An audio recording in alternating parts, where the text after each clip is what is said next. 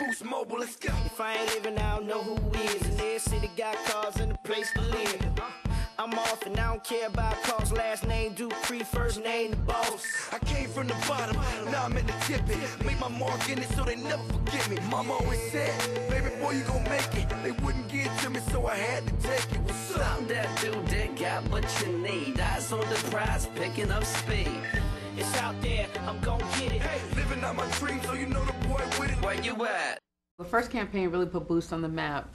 We were a 2-year-old brand, we weren't even national, people didn't know who we were, and we needed to get on the map in a big way. So we identified 3 artists, Kanye, Midwest, Ludacris from the South, and The Game from West Coast, to really reinforce the idea of how Boost helps connect people regardless of where you are.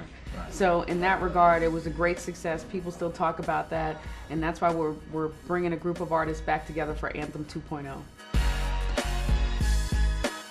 We wanted to identify 3 artists that were at various stages of their lives. So if you think about it, JD, very successful producer, got the perfect life, you know, real success producing Mariah's album. I mean, he's at the pinnacle, right? So he's there. I'm off and I don't care about cost. Last name Dupree, first name the boss. We've been down Boost for a minute, you know what I mean, doing things with them, just doing different things, the charity, the Rock Club concert, just being a part of Boost. Always believe what you believe, you know what I mean? That's the biggest advice I can give you, you know what I mean? Like, if you have an idea in your head that you think is something that will work, you should always push that idea. Don't ever let somebody push it away from you, because those ideas that people make you think are small is the ideas that always end up being the ones that's big. So Jeezy just came off of the success of his second album. He's on the way up. I mean, he's gonna be around for a long time. He has a very strong fan base. It's out there, I'm gon' get it. Living out my dreams, so you know the boy with it, let's go. I've been down with Boost for a long time. We did the first Hardcore event, and it's just been, you know what I'm saying, it's been up here ever since. So for them to take it to the next level, for me to be a part of it, I think it's only right.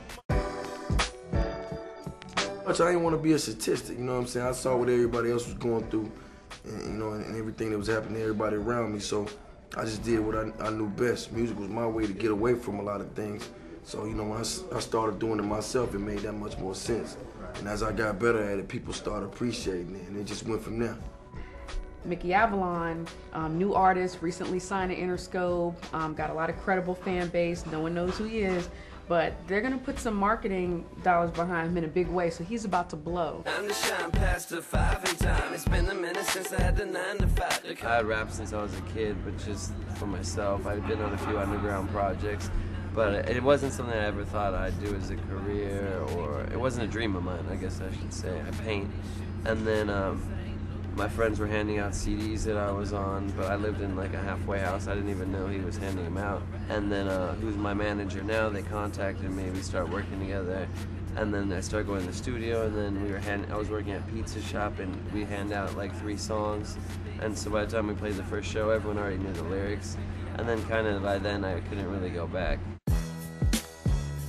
The more successful I am, obviously, the more I can get back monetarily and with my time. You know, if it all ended tomorrow, then I still would have gotten myself out of the gutter. We were gonna do this big shoot. We were gonna be in Miami in the water, JD in a boat with Janet. Right. We were gonna be in New York, you know, in the city, you know, Times Square. Then we started thinking about it and thought about graphic animation. And when we started looking at some of these companies and how talented they are, we were like, you know what, Boost is committed to innovation. This may be something new and different, and not like the typical, you know, commercial or video that you may see. Boost did an offline edit where they used a facility in New York who ultimately cut the piece, and so everyone could establish what shots they want, and you know, the close-ups, the wides, just get all the standard shots that they want, and the look of each artist per verse. When we first get it, it comes to us and we rebuild it. It looks something similar to this. Their comfort level comes from, it's their song, it's their lyrics, it's their verse. Like, that's what's familiar to them. So they should just perform it in the way they know how, you know? And so we play off of that. We will, you know, take that essence that they deliver and use that as our foundation, our starting point to build upon it. We bring it into 3D to basically map out our move and come up with like the choreography of the shot, you know, how it's going to flow, how it's going to move, and then ultimately how the typography is going to exist with the artist. In this case, we're using a shot from Jeezy where he says, make my mark in it so they never forget me. So we bring it into 3D space. This is the keyed footage, and we start moving them in a three-dimensional environment, which ultimately allows us to manipulate the movement and where their placement is on screen mixed with the typography that that they're saying at the same time. But then what we do is render it out of 3D and bring it into a 2D program called After Effects, and that's where we end up doing our actual compositing and lighting and final touches. This is the phone that the artists are on and that they're using and throughout the piece, and basically acts as our gateway from getting from shot to shot as well. It's like communication. There's this kind of this vibe of each artist talking to each other, you know what I mean, via the phone. What we've done then is built the phone in 3D and created it so that we don't just have to shoot this or like put it on a stand and try to make the moves. We basically rebuilt it in 3D so that we can use it in any way or angle or transition. Anything allows us to take it anywhere we want to go with it once we build it in 3D. It's out there, I'm gon' get it. Living out my dreams, so you know the boy with it. Let's go. This is a shot breakdown for Mickey Avalon. So in this scene, basically what we've done is created this street corner that he recites the first line.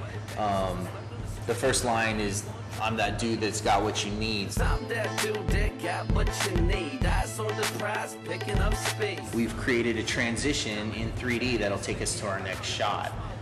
Again, really playing off of transitions, getting from one shot to the next in a seamless manner.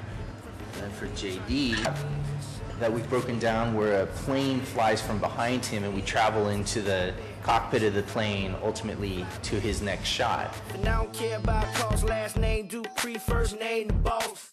We've got animation, we've got these great artists, we've got original track, it's produced by JD. All three of the artists laid down their verses, they're all very hot. So I think you'll be very surprised and pleased at what you'll see. We've been down Boost for a minute, you know what I mean, doing things with them, just doing different things, the charity, the Rock Club concert, just being a part of Boost. Boost is connected to the hood in a lot of different ways, you know what I'm saying, and they always around. We start out, we did like parties and stuff like that, and we just built a relationship to get to this point.